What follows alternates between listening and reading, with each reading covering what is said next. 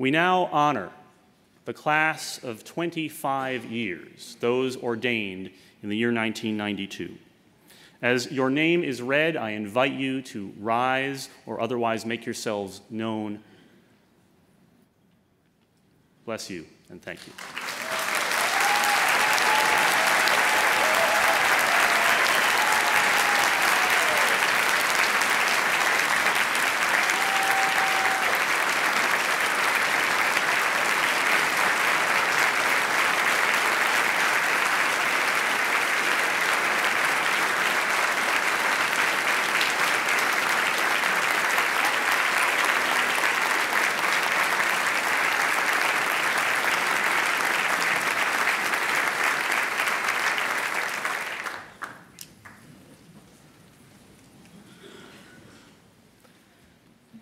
This from James Baldwin. Love does not begin and end the way we seem to think it does. Love is a battle. Love is a war. Love is growing up. It bears repeating. Love does not begin and end the way we seem to think it does. Love is a battle. Love is a war. Love is growing up.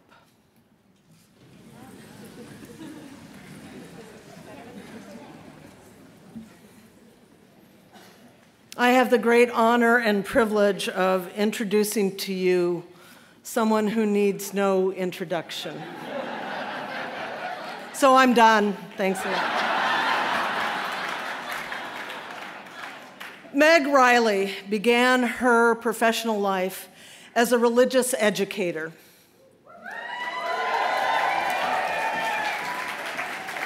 And she believes she never set down that mantle. She has always been devoted to empowering those around her and trying to bring out the best in them. She has a commitment to the flip side of being an educator, which is she's always learning. She's always pushing herself.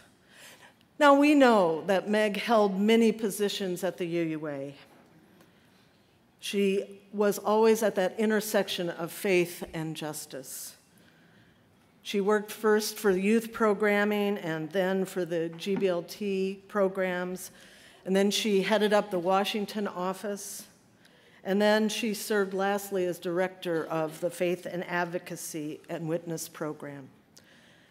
And then, of course, she served in a variety of national boards. Currently, she serves as senior minister of the Church of the Larger Fellowship.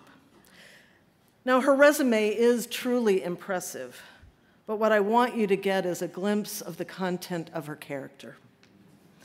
Meg is, again, always learning. She's challenging herself to always walk the talk. She is a phenomenal ally who inspires me daily. She listens and she challenges.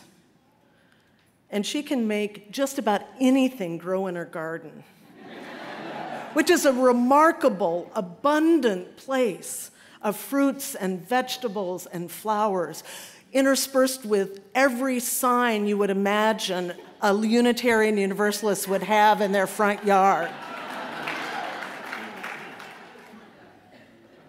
She is committing and committed. And on a personal note, in the most challenging time of my life, she sent me a note. It said, choose one. Go out for coffee. Hang out in your living room and scream. I'll hold your hand while you cry and weep. Or I'll go to Goodwill and buy china, cheap china, and we'll throw it against the wall of your garage. You can imagine which one I chose. She does everything with abundance. The kind of abundance you find in her garden. That full range of feeling. Rage, humility, courage, humor, and love. And lastly, fiery resilience.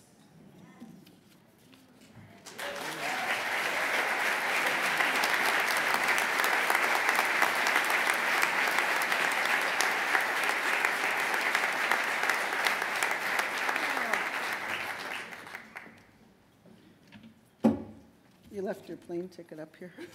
Thanks a lot. It's good to see you all.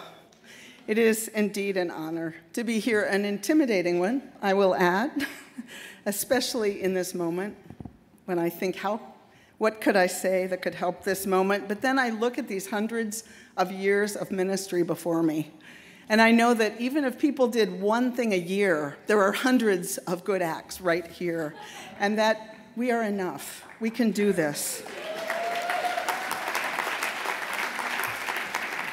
As I look back on 25 years of ministry, there's plenty of reason to despair, but I also see really good reason to hope. Our collective ministry is so much stronger now. Thanks to people who have been working hard in this room and in other rooms, we are at a potential point of genuine transformation that we have labored for since long before even the 50-year honorees have dreamed it. When I wrote to my colleagues from 1992 to ask them about justice in their ministries over these years, many of them wrote back to me about love and presence and witness. This makes sense. After all, as Cornel West said, justice is what love looks like in public. My colleague Charlie Ortman wrote, "One cannot be an effective minister with a congregation or in any other setting that I can imagine unless they are willing to open their hearts and love those whom they are serving. Only if we love those whom we serve can our invitation to beloved community be authentic." So I thought I'd offer a few reflections about love today. A few things I've learned about how to grow more love, how to grow up into love. I'll share 3 experiences that have transformed my ministry. I'm sure you have your own, but I hope that these might provide concrete and helpful support in this week ahead that is likely to test all of our abilities to love one another. I offer these with deep gratitude for the many people in this room and many other rooms and who have gone on to a room we cannot see, who have loved me into ministry. My first experience. Some of you may remember Lola Peters, an African-American woman who worked at the UUA in the 1990s. Lola was a close friend and colleague for me in the early days of my ministry. One day she called me from her hotel. She was on the road for the UUA, and she shared a racist experience that had happened to her at a church. After she described what had occurred, I promptly told her that she had misunderstood and that it wasn't really racism. Lola interrupted me after one sentence. "I didn't call you because I needed the perspective of a white person," she said. "I called you because I needed the support of a friend." Oh, that was so clear, that sentence, so simple. I had a choice. I could respond as a white person or I could respond as a friend. In my mind's eye, I saw a model railroad where you can set the switch so it goes on this track or that track.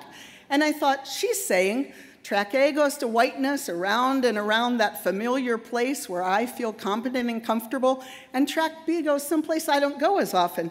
I could go there, flip the switch. And Lola was simply saying, if you want to be my friend, flip the switch. So that's a little mantra, a little saying I give you for the week. If you start to feel yourself being an apologist for privilege, just stop and say, flip the switch, and go the other way.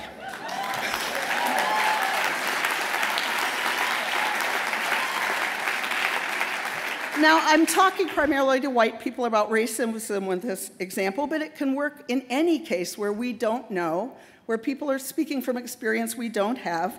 We can flip the switch and decide we want to be their friend. It's not like Then I flipped the switch in 1992, and it's been a clear track all the way. I mean, I thought about it just this week. 2 Liters of Blue called me on stuff that I said, and that's only because I interacted with them. We who are white have been so systematically trained by white supremacy to be ignorant. Isn't it humbling? I mean, if we quit fighting the fact that we're ignorant, maybe we could get out of our own way a little more, get a little smarter, and maybe we could be better friends. When someone whose experience we have not been raised to consider does us the loving service of pointing out where we are unconscious, we can be grateful to them for their act of love. If they didn't care, they would not say anything. They would leave us to our own ignorance. They are telling us how to be a friend, and while hearing what they have to say is often painful, believing what they say is the doorway to more love. We begin to understand over time that the pain reflected back to us is in fact our pain that we are projecting out on other people unconsciously all the time.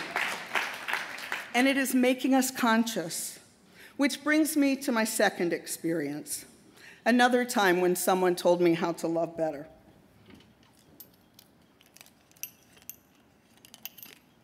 Drama.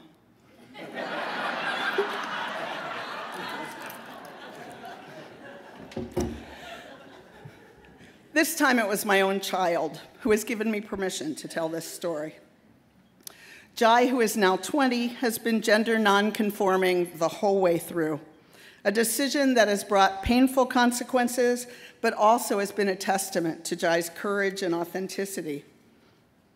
When Jai was about 14, we went to a party, and at that stage, as we were working through the pronouns, I was instructed not to correct if people used male pronouns. So when someone I didn't know started talking to me and said, "Oh, your son was telling me about his school," we talked about the school. And then somebody that I knew well came along, and the stranger said, "Oh, we were just talking about her son's school." And the other person, thinking to be helpful, said, "She doesn't have a son." So in the car on the way home, I described what had happened, and I said, "Jai, that felt so uncomfortable for me." Jai looked at me for a long moment and then repeated, "You felt uncomfortable."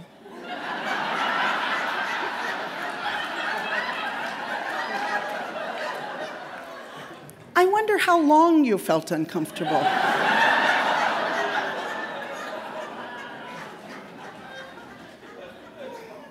A final experience to share.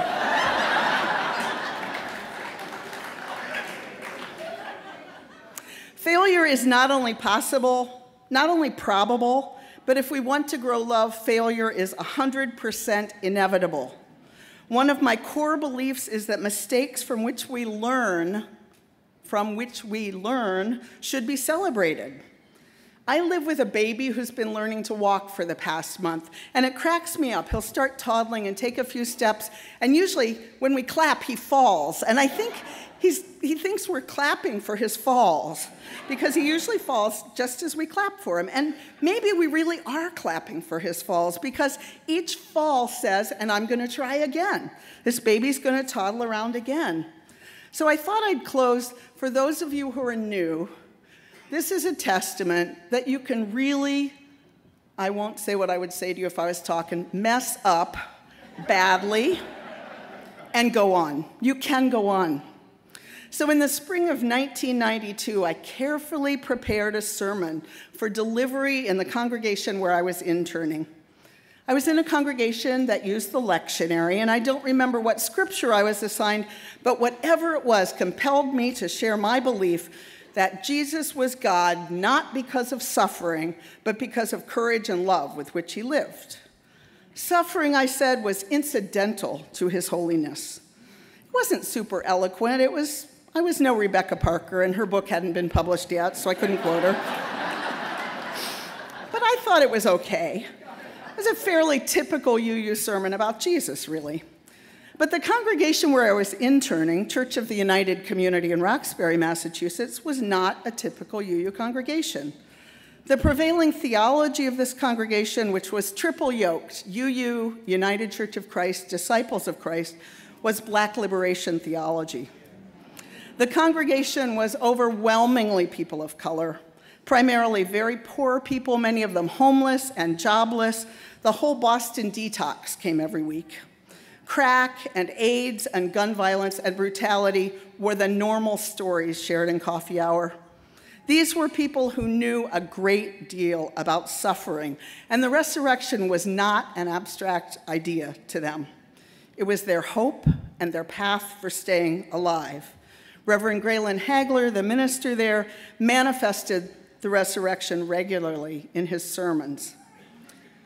So on this Sunday morning, when I, a young, white, middle-class woman, student, shared my thoughts about holiness and suffering, the church gathered as usual on the top floor of a 3-story building, a wooden building in the heart of Roxbury, Massachusetts, with a painted mural of Marcus Garvey on the side. 3 flights of wooden stairs led up to the sanctuary. Windows opened behind the pulpit to the street and sidewalk below. A volunteer played a keyboard softly underneath the whole service, so you felt accompanied through prayers and through sermons. There was always this sound. The services were long, often more than 3 hours, in part because the people from detox would go downstairs and smoke and take breaks and then come back refreshed, ready to go on. So I began to share my sermon, sharing these words I had carefully crafted. As I began to deepen into my theme that suffering was not central to Jesus' divinity, people began to head out the back door and walk down the stairs. And the women had on high heels, so it wasn't quiet. Clop, clop, clop, clop. You could hear every step. Clop, clop, clop, clop, clop, clop. More and more people. Clop, clop, clop, clop. Soon their conversation and their cigarette smoke started to drift up through the window behind me. And I kept reading from my script. It may not be literally true that my partner Kendrick was the only person left by the time I finished, but that's how I remember it. I knew it was bad even before the keyboardist walked out.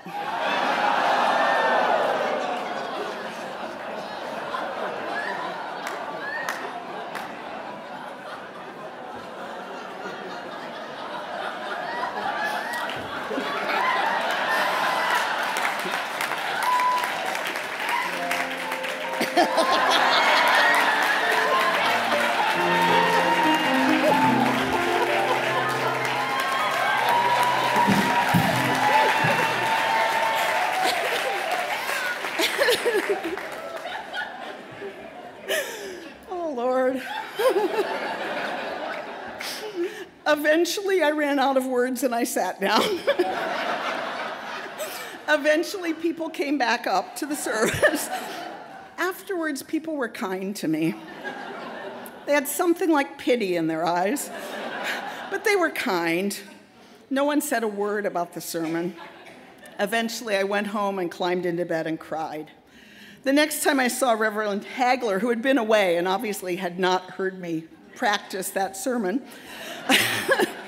he just looked at me and raised his eyebrow and said, "You learn anything?"